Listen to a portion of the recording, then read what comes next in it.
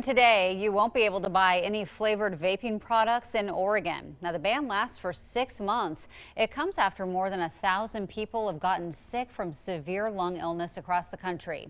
At last check, 26 people have died, 2 of them in Oregon. Both customers and shop owners say the ban, though, is not enough to stop the illnesses.